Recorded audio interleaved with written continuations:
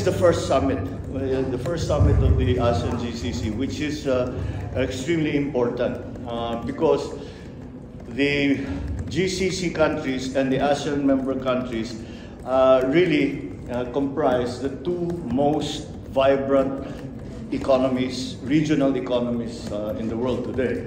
And for us to join forces, for us in ASEAN to join forces with the GCC is a very significant event. And we look forward to very many things that we can do together. And at the same time, the countries in the Gulf states are all also looking for assistance, for help, for workers, not only workers, but also for trade, for business, for investment. And that is what we were able to talk about.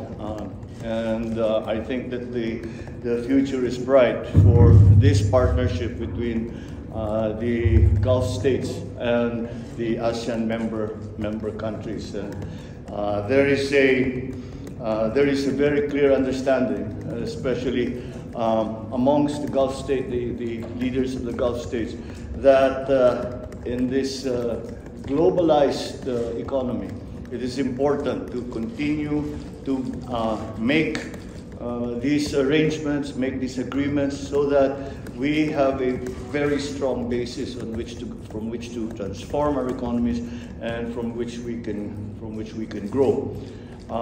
At the same time, well, on the bilateral side, and the reason that many of our economic managers are here with us on this trip is because there is a change, especially in Saudi Arabia. Upon talking to the Crown Prince MBS,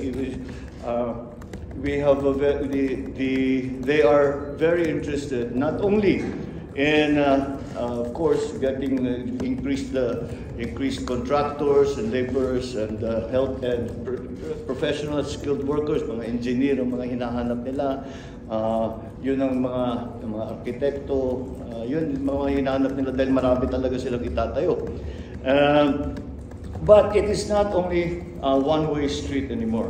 At sabi niya, we would like to also go to the Philippines and invest and do something in the Philippines.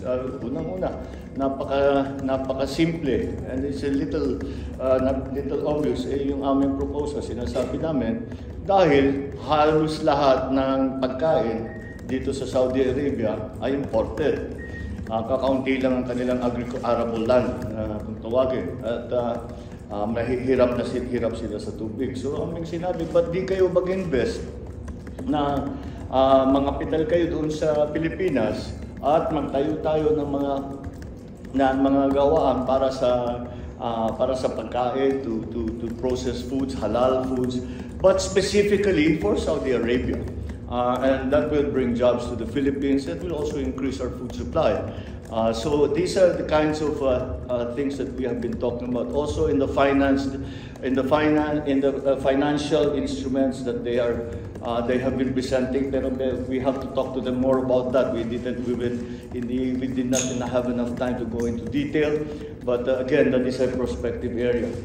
One of the areas that the Saudi Arabia has been very active in is actually in the development of renewable energy, because they have a very forward-thinking leadership, and they see that they would like to diversify their economy.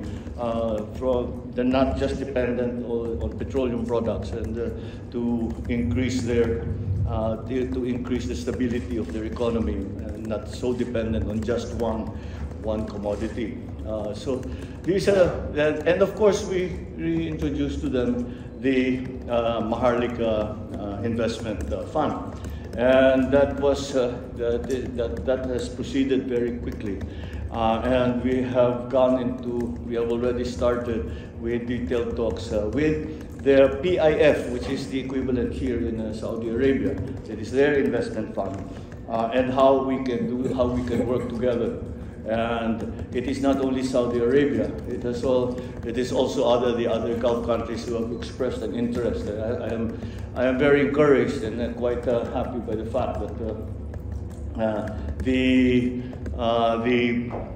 reaction that we got from our partners in Saudi Arabia and in other countries has been very encouraging, at gusto talaga nila na magkaroon na tumulong at makilahok dito sa ating investment, dahil naman pinaipakita naman natin na magandang investment talaga para sa kanila ito. So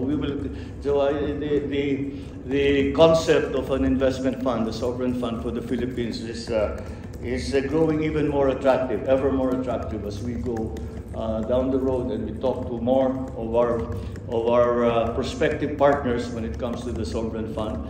And I'm confident that once we get it operationalized, once we are able to start talking in detail with not only the investment funds but even private corporations and other governments as well. And that is precisely the role that we have envisioned for the sovereign fund, the Maharlika Fund, and that is what the direction that it has taken. And again, our partners have been very encouraging in their reaction to what we have presented to them. I also am happy to report that today, this morning, on I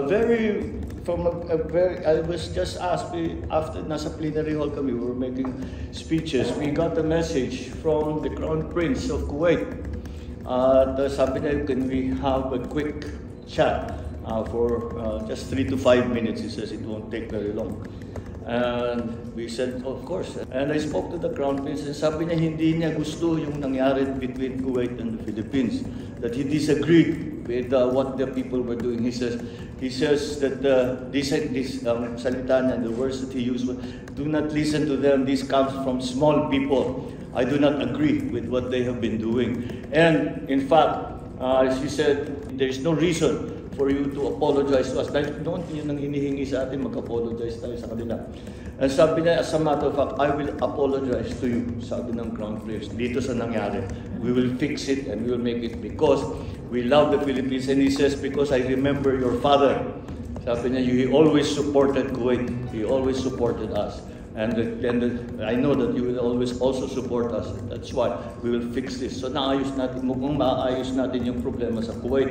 Yung mga ban na ginawa natin, na pagkakapila. Dahil malakas ang loob ko magsabi, dahil kausap na natin yung Crown Prince. Kaya wala nang siguro. I don't think there is no, that is as high an authority as you need to resolve all of these issues that have arisen over the past months. So, that is, sinasabi ko nga sa ating mga kasamahan, that just for that, worth it na itong naging biyahe natin dahil naayos natin yung problema sa Kuwait, which talaga sumasakit ang ulo namin kung paano namin gagawin. But that is one of the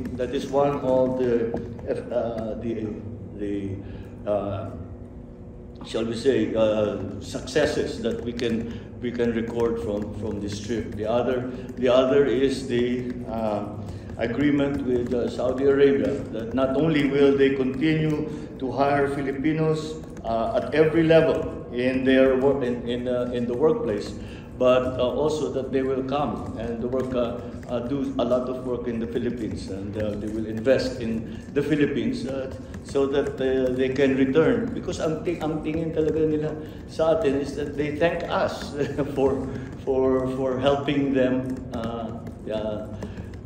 transform and to progress their economy. At talaga naman we have played a very large part. Yesterday, we had a very good roundtable meeting with the Saudi corporations in the different fields, the logistics, energy, agriculture, digitalization, and again, we had presented the Philippines, we presented the sovereign fund, and we started to explore what are the things that we can do together.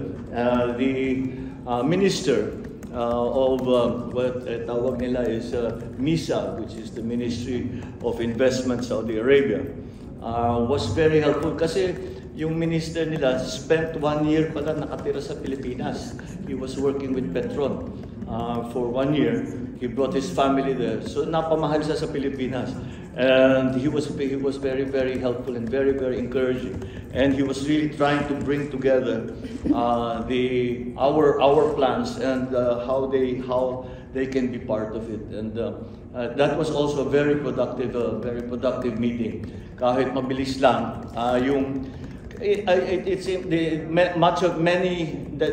there are many things that are done that are not in the plenary hall, that are not in formal speeches, but on the sidelines. And that's one of the things that I think is again has been a very good thing for us. And it is now again, as I always say when we have these trips, that it is up to us now to follow this up, to develop these ideas, to explore what will work in the Philippines, to see what is appropriate for the Philippines, and that is what we will now begin to do when we get back to the Philippines. We also signed a memorandum of understanding, MOU, di ba? Yeah, with between EEI and a large, hindi sila recruiter, but they bring workers from the Philippines to Saudi Arabia, and marami talaga silang gustong kunin.